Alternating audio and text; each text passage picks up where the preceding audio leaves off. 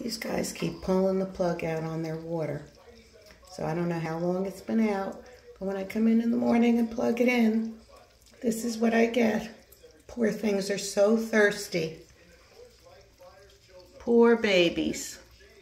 I've got it twirled, I've got it taped so they can't pull the plug out, but they somehow pull it out right from the wall here. They jump up and pull it out. I don't know what else to do to keep them from pulling it out. All day long I keep pulling it, plugging it back in. But look at them. Poor things are so thirsty.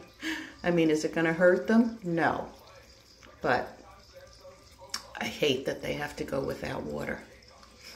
Of course, if I put it on the floor, then they traipse through it and spill it and knock it over. So, there you have it. Them catching up on their fluids. They're such goofballs. Listen to this boy purring. He's purring so loud.